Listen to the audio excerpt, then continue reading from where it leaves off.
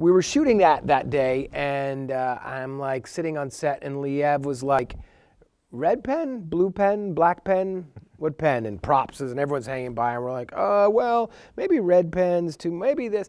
And then I realized Ben Bradley Jr., the real one, was on set, like sitting there. And I was like, Ben, red pen? And he's like, red pen. And like everyone like, got it, you know.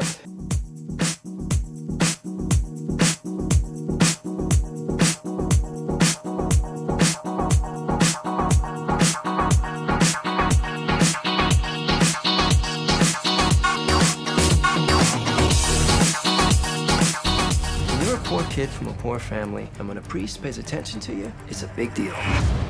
How do you say no to God? Spotlight. Just the tip line. You think he's got something? I want to keep digging.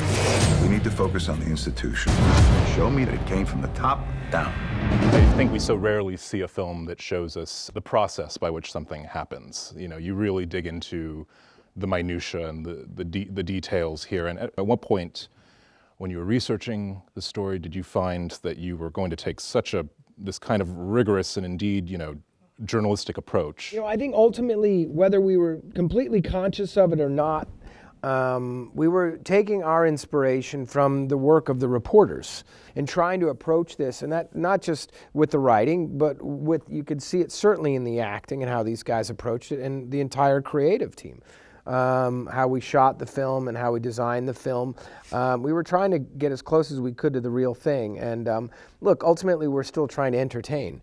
So there's that risk that we're running when we're playing that game. But I don't know, I just felt that in my heart, I felt like the material was rich enough and the storylines were complex enough that we could lean into them. John, for you meeting with Ben Bradley Jr. and kind of, you know, what was that whole process like? And was there a lot of the, here you are, and here's the person you'll be playing? And you know, you start out kind of wondering, you know, watching someone and looking at how they are physically and how they speak and what their sort of rhythms are, and then it becomes, it sort of transcends that and becomes, how do I accurately as possible depict the function this person had in the telling of this story? And all the other actors were basically doing the same thing. It was like, chip a piece off here or change a line there, because, you know, just to serve the story and just as clearly and as vividly tell the story. And all of us as actors were, I think, concerned with the function that our alter ego, if you will, had in telling the story. Once we committed to the reporters and to the idea of approaching this as an ensemble, we kind of became more and more entrenched in the idea of authenticity. You know, look, every film you gamble. Some you hit, some you don't. But that was probably our big gamble with this. Like, let's commit to that. Let's make a movie that a journalist will see and say, that's how we do it. That's what our lives are like. That's what our work life is like.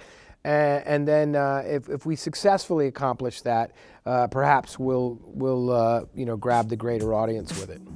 When he says at the end of the movie, "I'm poorly made," that's why it's so important to him that his rectangles have rounded edges, that the computer be able to say hello, that everything be friendly, and that's why if you get in between him and trying to do these things, he doesn't have any patience.